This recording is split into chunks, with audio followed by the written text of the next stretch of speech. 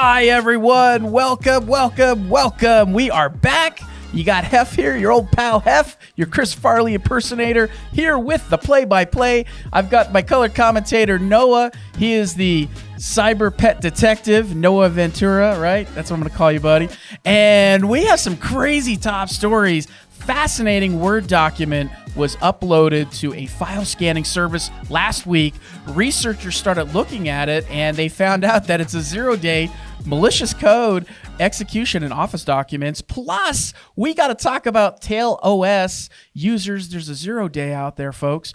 The digital driver's licenses, they were hacked, and we got to talk about that. Plus, pre-jacking online accounts, a new attack technique, all that and more here on the SecurityMetrics News. We are SecurityMetrics. We are coming to you from the lodge here at the base of the Silicon Slopes. Our goal is to help you keep current on the changing threat landscape, really help you take an intelligent approach to cybersecurity, and help you get that peace of mind. And Noah, hit him with the tagline. Never have a false sense of security. Here we go.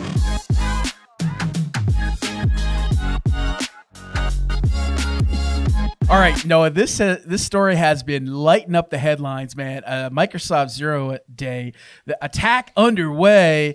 I like the name of it. It's called Follina, which is named after a area code in a village in Italy, the Follina village in Italy. I love that name.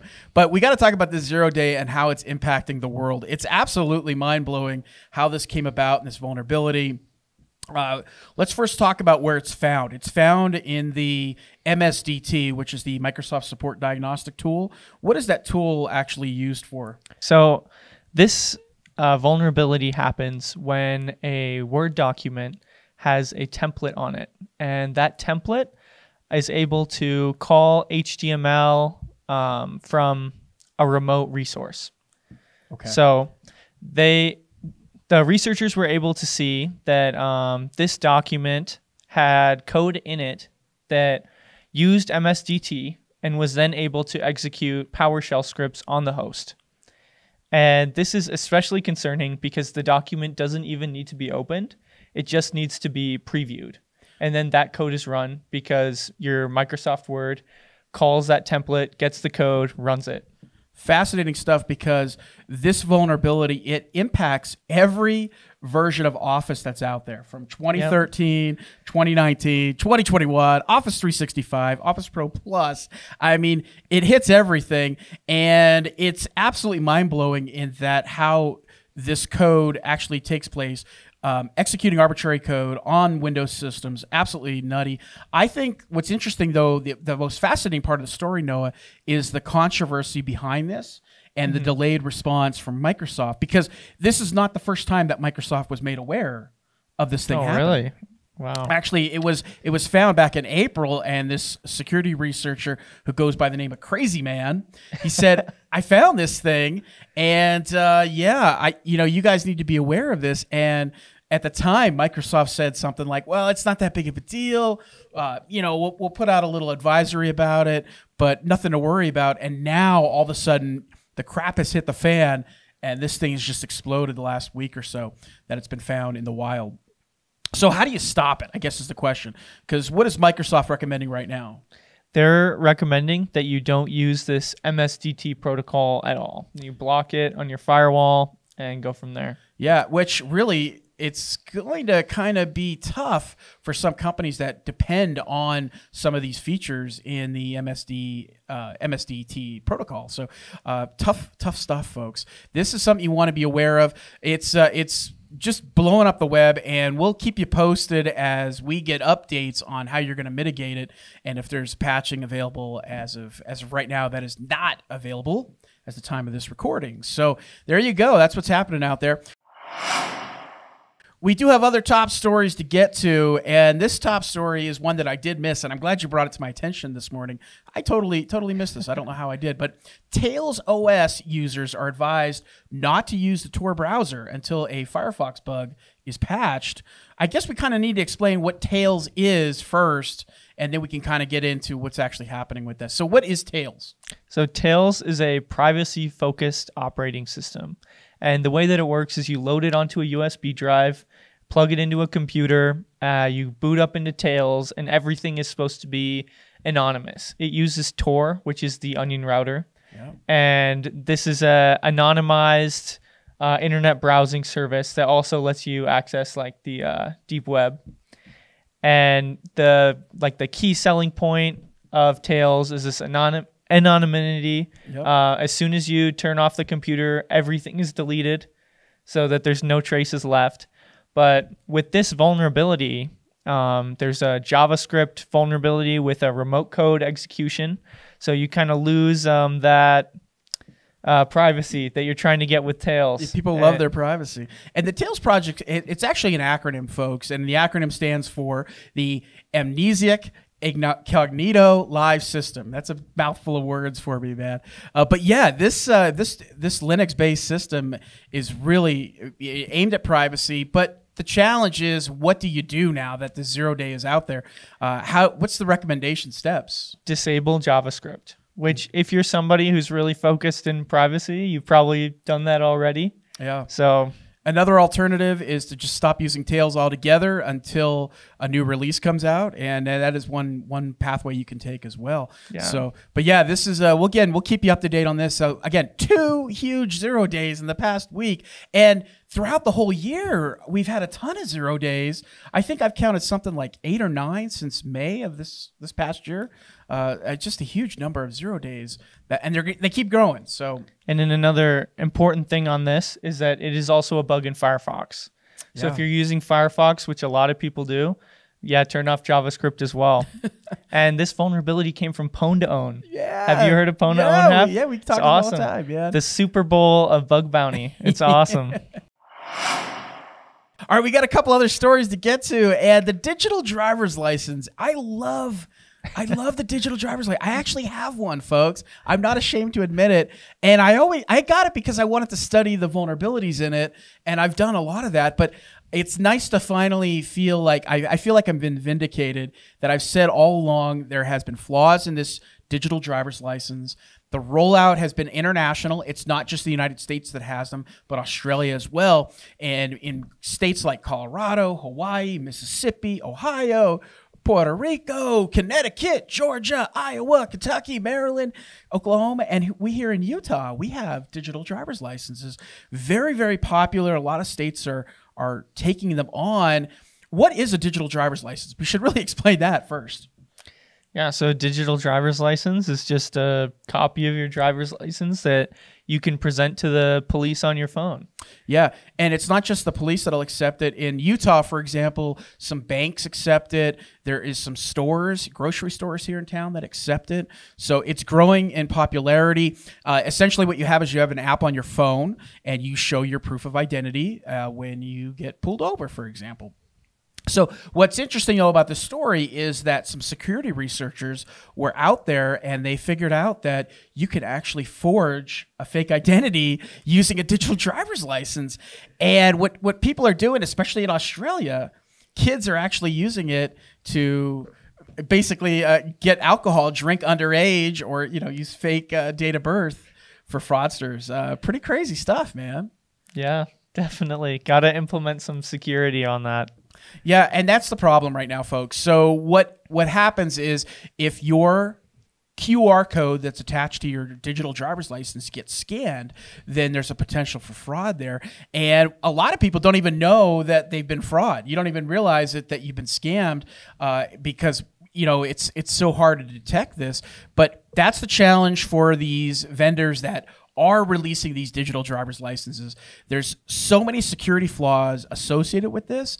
And the promise that was made to all of us was, you're going to have a digital driver's license, Noah, and it's going to be secure. I mean, how many times have we heard that? And that promise doesn't come true at all. Yeah, I think it'll be a while before I get one of these. So there you have it, folks. Digital driver's licenses can be forged right now. Another couple stories that we got to talk about is a new hacking technique, and researchers are calling this a new class of attacks. They call it pre-hijack your online account, pre-hijacking your online account. Can you kind of explain what's going on here, Noah? Yeah, so I guess the attackers are identifying which services you might want to register with in the future with your email. And they're using that information to get into the account before you've even made it. Is that right? Yeah, that sounds about right. What's interesting, Noah, that I find about this story is the attacker it has to get out there and try to predict what service you're going to use, right? So let's just say I want to attack you. I'm going to create a Facebook account because I know you don't use Facebook, and that is my thought process is I'm going to try to pre-hijack that account before you register your own Facebook site. What's interesting too is there are 5 different types of pre-hijacking attack methods. So it's very deep in where this new class of attacks is going. This technique is very interesting. We're going to keep you updated as well as this thing changes and takes off. I predict, Noah, that you're going to see a lot more of this type of stuff. Oh, yeah. I don't know if I would call it, though, a new class of attacks. I mean, hackers have always done this where, you know, they see a famous celebrity. That celebrity doesn't have a Twitter account. I'm going to create the Twitter account, and then what you see is the celebrity comes back in and says, I'm the real Kim Kardashian, right? I'm the real Donald Trump, man. So I don't know, man. I don't know if I'd call this a new class of attack, but they are saying that there are 5 different types of pre-hijacking attack methods, and it's interesting stuff from our perspective. All right, got a couple other stories to get to here. You know, I used to always say, Noah, I'm gonna just Google it, right? I'm gonna Google my information. But now I'm in this habit, Noah, of saying like, I'm gonna DuckDuckGo it. You know, you should DuckDuckGo this topic, right? But DuckDuckGo is in super hot water. What's kind of going on there with this hidden tracking agreement? Oh yeah, so both of us living here in Utah, we have some billboards for DuckDuckGo all over the place, and one of them says something like "Increase your privacy, use DuckDuckGo." Yep. The other one says, "Here's to you, whoever you are," and there's like a person with a blurred out face, kind of implying that the service gives you anonymity online. Yep. And the selling point of DuckDuckGo is that it is supposed to be anonymous or more private, which unfortunately with these types of services, it never seems to be the case. No. And with DuckDuckGo recently, someone has found out that they are enabling trackers from Microsoft within their browser. But they're not. But they are blocking others, though, and that's where the controversy comes into play. That's the controversy, because they're blocking Apple and Facebook. And Google. And Google. Yeah, they're being blocked, and Microsoft is being allowed to run. I'll tell you, man, this is going to blow up on them if they don't get a handle on this. Yeah, they made this agreement with Microsoft, and it kind of turned around and bit them. Yeah. I don't know why they thought no one would find out about this. Watch me pull a rabbit out of my hat, man. Yeah. I'll tell you, man, this is something else. It's been a wild week for cybersecurity, and stories like this and stories like the fake driver's licenses, it just catches my eye. And I'll tell you, folks, we'll keep track of this story as well. But I do not think this is going to go very well for DuckDuckGo. No. But if you're not familiar with DuckDuckGo, just DuckDuckGo it and Google it, right? There we go. Let's get on with another story here. Phishing attacks, man, they're on the rise. No surprise there. 54% jump in Q1, according to the Kroll researchers. They said that over the same period last year, it's a 54% increase. A lot of the activity is tied to Emotet and Iced ID malware, and really threat actors have just been using both simultaneously to try to drop malware out there. A lot of trend lines, a lot of lessons learned here to take away. What I thought was interesting, Noah, is 2 examples they gave in the article, 2 specific trends. One trend that is out there is threat actors are breaking into a network. They're exploiting, for example, a vulnerability. Then they're getting in there to launch convincing phishing campaigns from inside the company. All right. Now, that's pretty dangerous when you think about that. Most people that get phishing emails, they get it from outside the company. Yep. But what the threat actors here are able to do is get in, get the global admin credentials from, example, like an IT employee that works for the company or a C-level, C-suite person. And then they take those creds, they send out targeted spear phishing emails from inside the company to try to download sensitive data. Pretty fascinating attack, man. Yeah, great. Clever way to move laterally within an organization if you're a pen tester. Yeah, and you think about it, as a threat actor, you're going to, when you get that email from the threat actor, you're going to think it's legit because it came from inside the company and not from outside. So. Yep. Interesting stuff, but there are some other stories regarding phishing, and we want to talk about some of those trends as well, including a new way. Hackers have found this new way to smuggle malware onto your device, and they're doing it basically through PDFs, right? And no, nobody ever suspects a PDF file to be malicious, right, man? I think I, by default, expect PDFs to be malicious. Like, who would send me a PDF? What? You know? Why? Are you still get PDFs? Like, I'm shocked about that. But what the threat actors are doing here is they're sending a subject line that says remittance invoice to you, and it's tricking the victims thinking that they'll be getting paid for something. And really what it is, it's a Word document, right? Yep. And then that Word document, the title says has been verified. And that, my friends, is the trick, because the threat actor's saying this has been verified. This PDF has been verified. This Word document's been verified, but it really hasn't. And that is where, you know, people think, well, I got this PDF and it says it's been verified. I'm good to go. There's nothing wrong with it. There's no malicious macros inserted into any of these documents. But the reality is that's not what's actually happening. So you feel like you get this phishing email, you're reassured that everything is good to go. And the reality is the bad guy's getting in there and they're distributing keylogging software like Snake Keylogger. And that's how they're taking advantage of it. So, but dangerous stuff, man, because that Word file, it comes with that macro. It's already enabled. It starts automatically running, and it starts trying to download the keylogging software. So nasty stuff. What keeps you up at night? Do chatbots keep you up at night? Oh, yeah. Phishing chatbots? That's crazy. Man, phishing chatbots? Phishing chatbots. You believe this? The threat actors are setting up the infrastructure, folks, for chatbots. You guys know what chatbots are, right? You want to try to explain what a chatbot is? Because I'm sure you used one. So I'm sure you've gone onto a car dealership's website, or you've tried to contact support and they've said, hello, how can I help you today? And then you respond like, oh, I need help with this. And it's like, we identified the keyword internet, and right. You click this link. This might solve your problem. And like, that's usually a chatbot. And it's not a real person. It's an automated system. Yeah, right, that follows a script. Yep, they're pre-programmed. And it responds to you. It's meant to seem like a person and cut down on the number of human employees that they have to have sitting behind computers. But the threat actors are now using fake chatbots to try to establish a conversation with you, the victim. So here it is. You get this phishing email, right? And let's just say it's from FedEx or DHL, because that's who's using it right now. The threat actors are posing as DHL or FedEx, and they're saying, hey, it's time. Would you like to start up a conversation? You open up the chatbot, and it starts asking you for information like, hey, you need to fix your delivery. This delivery is not going to happen unless you fix it. We need you to confirm it. Give us your address. We're going to give you the tracking number. They even give the people, they give them a fake CAPTCHA. So it makes it seem like so legit in this That's pretty chatbot. clever. Yeah. Then you basically have to enter your credentials, your credit card information. All that stuff gets promptly harvested. And the next thing you know is you've been phished. So fascinating target. And it's really brilliant on the part of the threat actors, but that's where you need to be extra vigilant in your own world.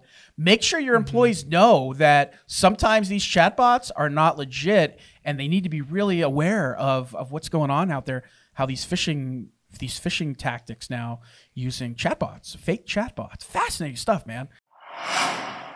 All right, got a couple more stories to go over with you. We talked about Conti before. Do you remember Conti?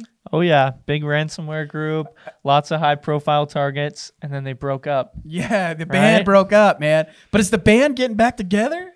I think the band's starting their own band. I think is that right? Yeah. Their new chapter in the world of Conti. And Noah, this is one of your... I know you like talking about these ransomware groups. Conti, the brand...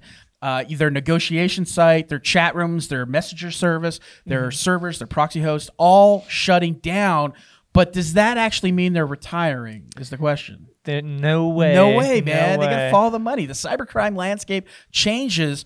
And that's the thing about Conti and all these ransomware groups. When they say they claim they're shutting down, their influence, their talent, it's all still out there for the world to see. And I think that's what's interesting about the Conti ransomware group, their website. It's gone right now. It's offline. But there's more to the story, Noah, than we're hearing. And the place that we got to go is down to South America. So take a trip with me down to South America, Noah, because what's happening down there right now? So I guess there's a ransomware group claiming they're going to overthrow the Costa Rican government if they don't pay a ransom. And what's that ransom demand? Isn't it like 20 million? $20 million to the country of Costa Rica. And Costa Rica, folks, is in some serious trouble right now. This high-profile attack, and they're saying that Conti is still behind this. So even though Conti claims they've shut down, this is kind of a weird. I don't want to call it a distraction, but if you're gonna kill off your brand, right, and you're gonna do this. Is it like one final score, like one final attempt, Noah, we'll go after Costa Rica, right? Easy, low pickings. That's what they're thinking. And here it is, $20 million demand. A lot of their government agencies are offline still. So if you're planning a summer trip, a summer vacation down to Costa Rica, you may want to think twice. I'm not a great travel agent. I play one on TV. I got to tell you, folks, you may want to think twice about going down there. Conti is still issuing comments about this incident as of last Friday. Boy, it is just it's just crazy how these ransomware groups, they open up, they make their money, then they shut down, and then they rebrand, and they keep doing it over and over and over. Oh yeah, it's all these same guys over and over again. No matter what name they're under. It's a lot of the same people. It is, man. One other story that we're going to talk about before we wrap up this and go to the data breaches section. I thought this was interesting, Noah, that water companies are I'm sorry, let me say this right. Insurance companies are increasingly saying we are not going to insure water companies. Why? Due to ransomware. Because they're critical infrastructure that's a prime target for these ransomware operators. Their insurance is saying, hey, we don't want to insure you from ransomware anymore. Yeah, fascinating stuff. So basically, a water company is uninsurable. And for a company to not be able to be insured, it's absolutely mind-blowing that these government agencies, like the water company, for example, how important is water infrastructure, critical infrastructure, and they can't have insurance against a ransomware attack. All right, Foxconn. What is Foxconn? They got breach, man. What are they famous for? Because people have to have heard that term before. Besides people protesting at Foxconn overseas, what are they known for, Noah? Do you know? No, I don't. They make Apple iPhones, man. They make iPhones. Yeah. So here's the deal with Foxconn, folks. Baja California, their location there got popped. This is in the city of Tijuana, and this particular factory. Now, Foxconn makes all types of different things, not just iPhones, but they actually make medical devices, consumer electronics, all kinds of stuff with industrial operations. 5,000 people work in this facility in Baja California. And the Lockbit 2.0 ransomware group got them. Do you remember what Lockbit is famous for? No, other than having this really cool ransom note, honestly.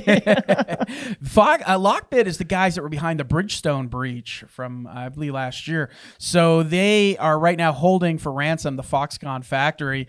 I've seen all kinds of stories behind this, that their factory is back online, that they're not paying, but who knows? As of right now, June 11th is their deadline to pay, Foxconn's deadline to pay Lockbit ransomware group their ransom demands. It's interesting, too, that Foxconn, they're always being targeted, Noah. If you recall, it was the Doppelpaymer group that got them in December of 2020. They attacked some U.S. systems as part of Foxconn. So the lesson learned for us, though, and we're in the loop obviously about the indicators of compromise for Lockbit. This information was already released. Like the FBI gave us the IOCs for Lockbit. We know how to find Lockbit. We know how to stop Lockbit in a client's environment. Yet Foxconn gets hit with it. To me, it just seems honestly really no excuses here, man. When the FBI has given you the IOCs for Lockbit and Doppelpaymer and all these other ransomware groups, you have to take advantage of that information, get it into your security system and your platform, or hire a group like SecurityMetrics to come in there and find the bad guys for you. So, all right, Noah, let's talk about this one too. Indian Airlines named Spicejet. You ever flown on Spicejet? I haven't. No. All over that part of the country are these like small, I don't want to call them startup airlines, but they're low-cost airlines, okay? So it's like the Spirit Airlines or Frontier Airlines of India, yes, right? That's it, man. They got hit with a ransomware attack, and I'm always fascinated when airlines get hit with ransomware attacks, especially when it disrupts the flow of the airline. Now, this does not appeal to the Schadenfreude in me, man, all right? But what it does appeal to me on is the whole, just disruption and the amount of people that depend on these airlines, and they can't use them.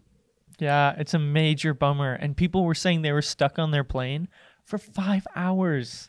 Yeah. Waiting for the computers to come online that would, I guess, let them off. So something like a server was down. They weren't able to get the fuel systems started, all that kind of stuff. Crazy. But I got to tell you, folks, these kind of stories blow my mind when they happen, especially to an airline, which is really any airline, not just the ones in the United States, but you're talking about critical infrastructure, again, being attacked, being held for ransom.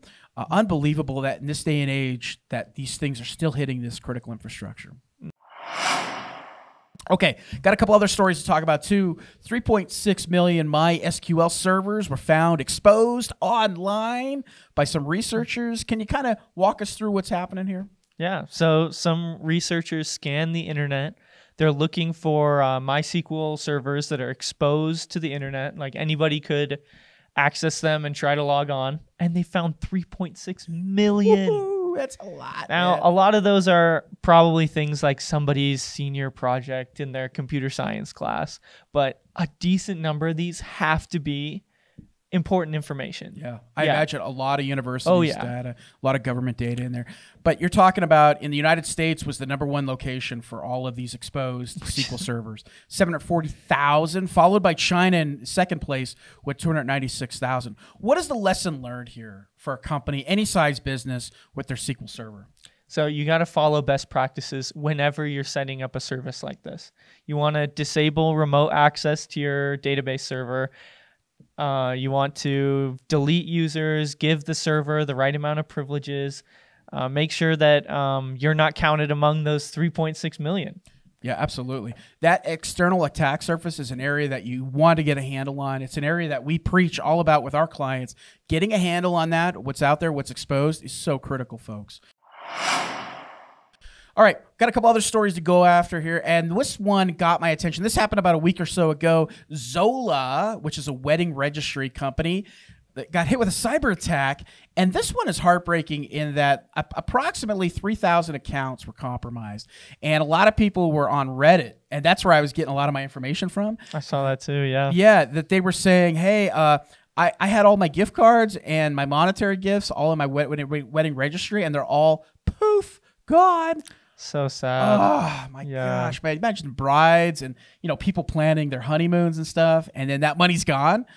But the worst part of the story is how Zola reacts, and I think that's the lesson learned here. When you do get breached, you don't hide it. Even if you don't have all the information out there, when you're starting to get reports like this on Reddit from users, your users are claiming they are seeing their data being breached, and you're not responding to it. I think that's just as bad, Noah, as ignoring the issue completely, and that's what Zola did here. There were some posts out there. We'll put up an image right here. Some of the posts that people put on Reddit. This happened to me. They transferred $450 in honeymoon funds. They purchased another $500 in gift cards. This guy, or this lady, Lily Moss, $4,000. I'm out, $4,000, and not heard a peep from anyone at Zola. Another person says, well, my account got hacked today, too. They charged $650 in gift cards, and they stole $1,000. Gosh, folks, I mean, getting married can be stressful, and then to have this icing on top of the cake is just heartbreaking for these people. This is an excellent area, Noah, where SecurityMetrics has some great tools in here that we could have potentially stopped this kind of breach. Again, heartbreaking. Let's talk about one more thing, too. GitHub, 100,000 NPM users' credentials stolen in that April attack. Do you remember that? I think we talked about that April attack. Yeah, I think we did, yeah. Could you kind of summarize exactly what happened here? Because there's some updated news. We actually got an update about what actually happened in this OAuth token attack. Yeah, so I guess these attackers got OAuth tokens from GitHub, and they were able to use those stolen tokens to gain access to the user's GitHub repos, which is where the code that they're writing is stored. And they're able to download this source code from a number of different organizations. Yeah, the threat actors, the update comes from this piece. The threat actors actually got access to the AWS API key. And once you have that, man, that's keys to the kingdom. That's the keys to the right kingdom. There. So, folks, lesson learned here. You got to secure anything that you have in the cloud. And what's really cool now is a lot of these cloud providers like Amazon, they're automatically defaulting to all the highest security settings you can do. But for some reason, some folks are out there and they change those settings. So, again, get a lockdown on anything that you have going to the cloud and make sure that stuff is secure, especially your API keys. So, fascinating stuff. So we got a couple other things, the gaslighting segment. I know you love this. This is our last segment of the presentation here. I call it gaslighting in that the Justice Department is now softening their enforcement of the hacking law. What they're saying is what, Noah? So in the U.S., we have the CFAA, Computer Fraud and Abuse Act, and it is extremely vague, and it's used to prosecute tons and tons of different computer-related crimes, and even some things that maybe you wouldn't really consider a crime, but it is under the CFAA. Yeah. And that's where this statement is coming from. Yeah. Is that they are changing the language, I suppose, to soften the enforcement of the law against people who are like hacking in good faith. Yeah, so we're talking about here legit pen testers that are saying, I'm going to find a vulnerability in your company or in your business, and the Justice Department now is saying, well, you know, you are a legit pen tester. We are going to do our due diligence, and we're not going to prosecute. If you are doing legit pen testing and you're doing it in good faith, and that's the challenge, though, is proving that you're doing it in good faith, that you're not doing it maliciously. I mean, really, it's on the onus of the security researcher to be open and honest and candid and right up front. Hey, I'm a security researcher. I'm looking for a vulnerability. I found something. I want to share it with you. Please don't come after me. Yeah. And I don't think this does nearly enough, but it's definitely a great step in the right direction. Yeah, so. Big time. All right, folks. So again, we are SecurityMetrics. Thanks for watching. I hope you had a good time. Thanks for dealing with our we're just fired up today, right?